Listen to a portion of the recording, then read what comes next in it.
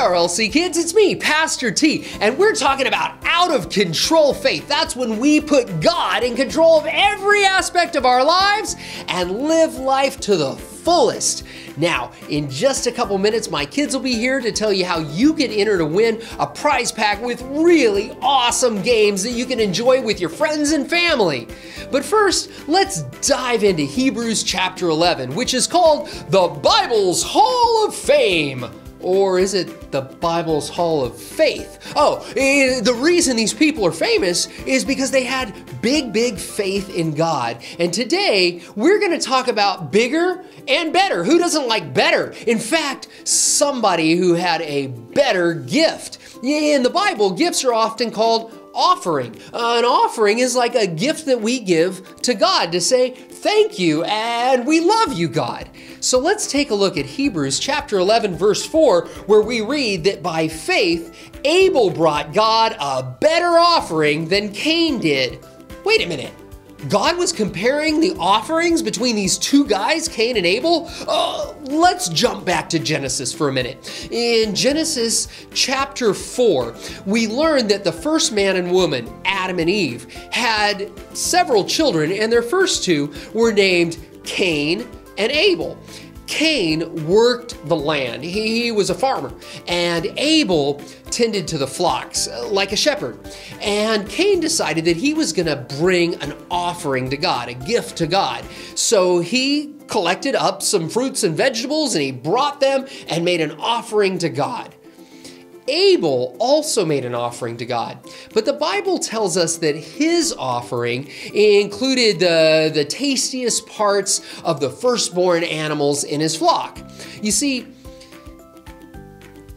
God liked Abel's offering better than Cain's offering. No, God loved Abel's offering, but he didn't even like Cain's offering.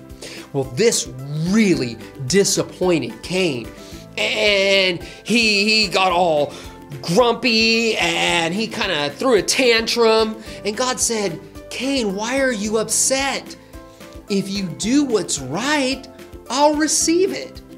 You see, the Bible doesn't say exactly why God didn't like Cain's offering, and it doesn't say exactly why he did like Abel's. But we know that it had something to do with Abel's faith. Abel put God first. He decided that he wanted to give God the best, the stuff that most people would keep for themselves. He gave to God because he knew that God provided everything for him. And to this day, we remember the example, the testimony that Abel said when he gave God a better offering. There are three things I want to tell you about better offerings in the Bible. It doesn't have to do with how much they're worth. It has to do with our pure motives, our ability to catch the blessings of God and release them for God's glory and the benefit of others, and an enduring testimony. That means sharing the good news of Jesus today, tomorrow, and even beyond our lifetime by the example that we set. You know, I decided that I want to give God the best of my time, my talent, and my resources. I want to give God a better offering this year. That's how I'm living out my out of control faith. Here's Pastor Ani to tell you how you can choose to follow Jesus today. Choosing to follow Jesus is as easy as ABC. The letter A stands for admit that you've sinned. You know, we've all made bad choices. The letter B stands for believe that Jesus died on the cross for your sin. And the letter C stands for choose, and that's what you can do today by simply repeating this prayer after me. Close your eyes, put your chin to your chest, and let's talk to Jesus together. Dear Jesus, I admit that I have sinned, and I ask you to forgive me. I believe that you died on the cross for my sin, and today I am choosing to follow you. Thank you, Jesus, for making me your forever friend. In Jesus' name, amen. That is so awesome. If you prayed that prayer with me today, make sure to have your parents help you email us at kids@rlclodi.com. If you just prayed that prayer, I'm super excited for you. Who knows? Maybe someday you'll be in a hall of faith. Now here are my kids, Abigail and Zachary, to tell you how you can enter to win a whole bunch of super cool games to play with your friends and family.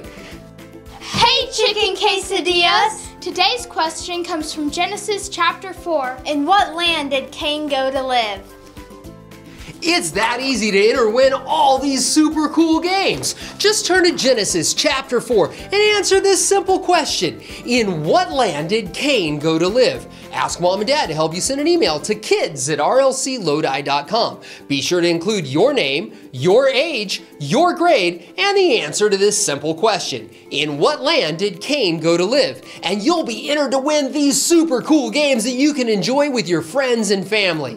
Well, I want to encourage you to take time to pray this week and ask God to show you how you can give a better offering of your time, talent, and resources so that you can live with out of control faith.